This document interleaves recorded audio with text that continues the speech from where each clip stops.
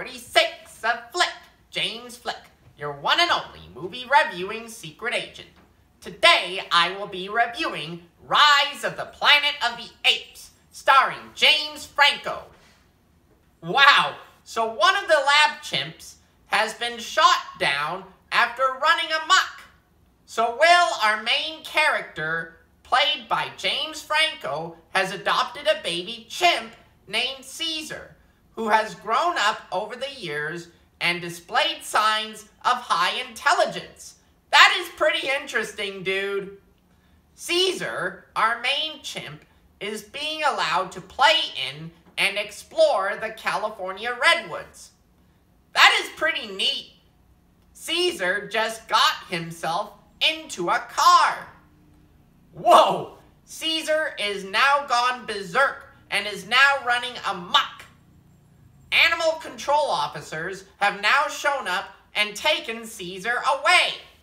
Caesar just got a pretty good hose down. Caesar is now being caged up with other apes of his kind. That electric spark sure got some of the apes going.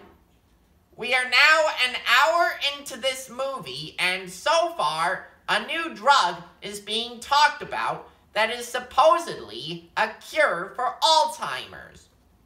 Caesar has now brought together his fellow apes to join his cause of evolution revolution. Now we are seeing all the apes escaping from their cages and wreaking havoc.